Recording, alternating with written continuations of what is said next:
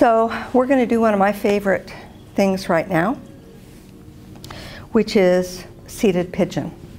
And I just wanted to give you some alternatives. Some people can place their ankle up above their knee on the other leg, and their shin stays fairly perpendicular to the floor.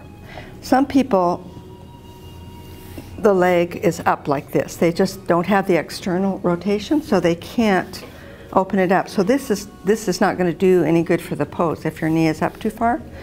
So I'm going to give you these alternatives. And there's 3 different heights you can get to on this block. So I want you, if you want to try it, you can, but I want to explain it to you for those of you that need it on either one or the other or both sides. So the block is down. We'll put it widthwise, and it's pressing up against your right foot. Your left foot is going to come up onto the block and lay sideways. So your foot, in effect, is flexed. And then this is the lowest place that we use. Here you can hold onto your knees and even lean forward with a straight back a little bit, and you can feel some stretching in that hip. Okay? Now if you want it a little bit higher, place the block on its side edge and put your foot on the side, and that raises it up a little bit higher. So everybody's different. So again, you can lean forward with a straight back and feel that stretch. Or if that's not high enough for you, you want a little bit more, take the block, set it on its end, and now the leg really comes in handy to support it. You bring your foot up on the side, and it just normally pushes against it towards your leg, so everything's good. Now this is halfway up from the floor to the knee, so this is helpful for some people that just can't quite get the move they're looking for up at the top. And then again, you can keep your back straight, lean a little forward, and feel that pull. So I'll let you decide where you need to be with your foot. Any of those places, or you can place your ankle up above the knee. And we'll do pigeon. That looks great. That's good for you. I remember last time you did that too. Yeah, good.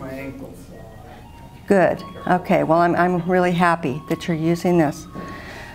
So this is really important because of that piriformis muscle that's connected to the front of our sacrum. It's a triangle bone. It's connected to the sacrum, and it runs down through this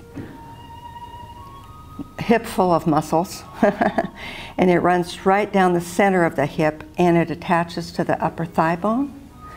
And so what happens is, on many people this gets tight due to whatever reason, the way they walk or stand or whatever.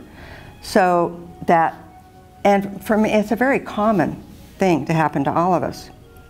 So what happens is the sciatica nerve runs right down through that muscle, and what happens when that muscle gets tight is the sciatica nerve gets squeezed. And I don't know how many of you have had sciatica pain ever? Yes? Yeah, I have.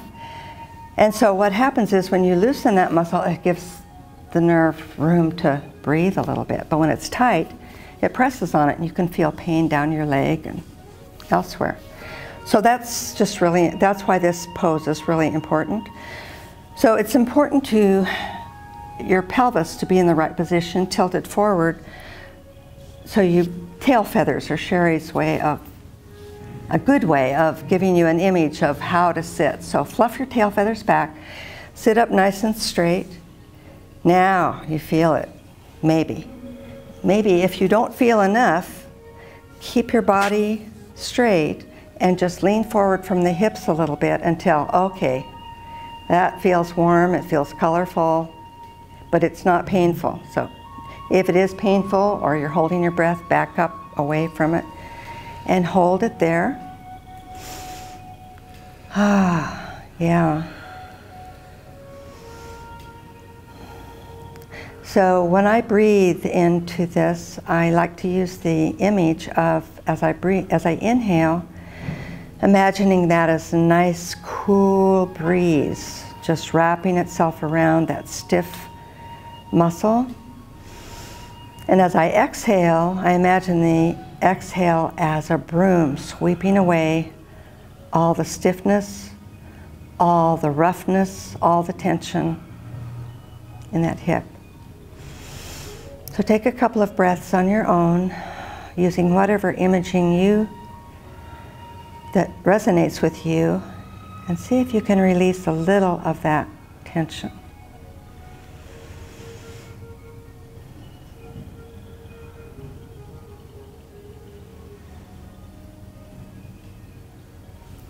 And then wrap your hands around your knee, sitting up. Bring the knee up close to your chest as you look over that same shoulder. And then come on back to center. Place that leg down, just down kind of on an angle. Stretch out the opposite leg, and we'll do a counter stretch for that hip. So bring the back of your hand to the inside of that leg. And I like to put my hand on the side of my head to start, because the elbow is going to reach up towards the ceiling as you exhale, and let your hand move down the inside of your leg as far as feels comfortable to you. And then if you have no problem in this shoulder, you can reach your arm out so that your fingers are dangling above your toes that are outstretched. Take some deep breaths. Notice the sensations in your side back area. And on your next inhale, let that arm pull you up. Ooh, and that should be a nice counter stretch to the work we've been doing on that one hip. Okay, so let's balance it out with the other side. Now you might use the same brick situation with the other foot, or it may be different. So good. I remember now, you use it on that side. Everybody else put the ankle up, flex the foot, and your foot is naturally flexed because it's laying on its side. It's perfect for that. Take a look at your left leg too, and make sure that that ankle is under your knee so you have good support. Ruffle your tail feathers back towards the chair. Sit up nice and straight and just feel the glow. We'll refer to it as the glow. Okay. And then if you want more glow, more color to your glow, just lean forward from your hips just a tiny bit. Or if that's too much, just back up away from it. So find your place. And then just sit and enjoy it, and maybe experience that same release by imagining a cool breeze with your breath wrapping around that muscle, and then exhaling, letting it sweep away the tension, the cobwebs, the roughness. I've always liked mountain streams, so that's what I picture.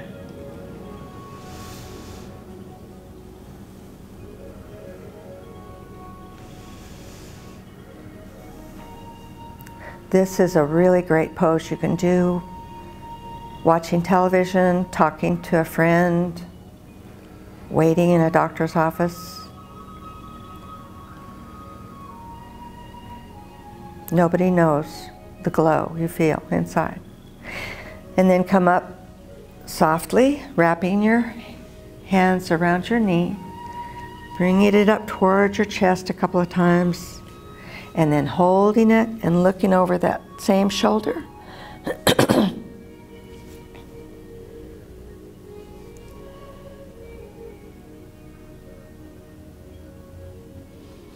And then come on back to center.